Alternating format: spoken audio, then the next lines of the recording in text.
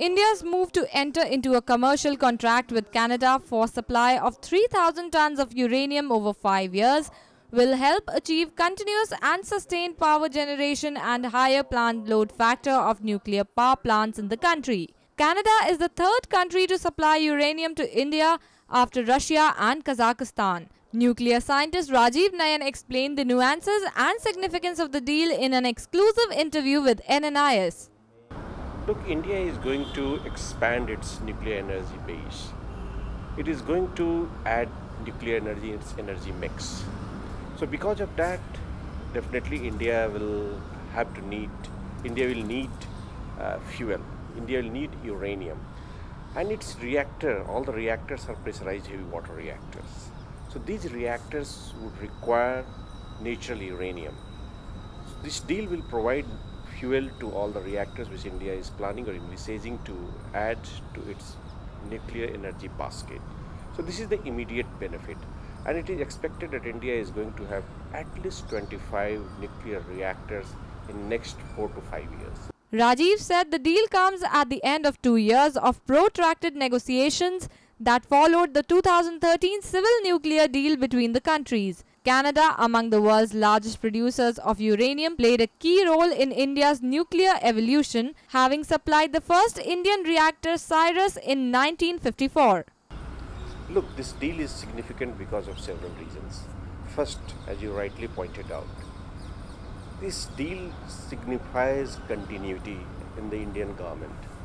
This deal could become possible because of three major developments or three reasons. First, there was something called Indo-US nuclear deal of 2005, signed by then Prime Minister Manmohan Singh and then President George Bush.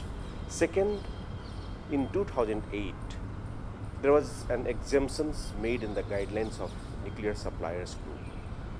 Third development which took place was the general agreement signed between India and Canada about 3 to 4 years ago.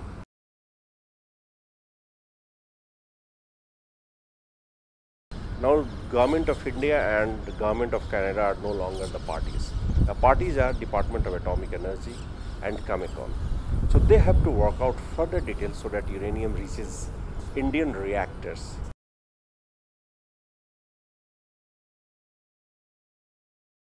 There was degree of factual uncertainty. There was a degree of legal interpretation. What we called peaceful nuclear explosion was called bomb testing by Western countries. We did not agree to that. At that time, it was a general practice to have peaceful nuclear explosion. Countries were doing it. Actually, the Nuclear Non-Proliferation Treaty restricted it, banned it. But by then, several countries had done several peaceful nuclear explosions. India was not a signatory of Nuclear Non-Proliferation Treaty. So it said that it is not legally bound to observe what the members of the Nuclear Non-Proliferation Treaty are doing. The nuclear scientist said India has 21 operational nuclear reactors and 6 under construction, which use uranium as a fuel. The nuclear component of India's energy production is currently under 3% at 6,000 megawatts. By 2032, India expects to have 45,000 megawatts of nuclear capacity, provided it has assured uranium fuel supplies. At a press conference, Prime Minister Narendra Modi described uranium as not just mineral but an article of faith and an effort to save the world from climate change, which are generally in the range of 1,000 megawatt reactor to 1,615 megawatt reactors. This is the range. Some of the reactors will be using natural uranium, some of the reactors will be using low enriched uranium. So this is the boiling water reactors will be using low enriched uranium. Kudankulam is using low enriched uranium, but many pressurized heavy water reactors will be using natural uranium.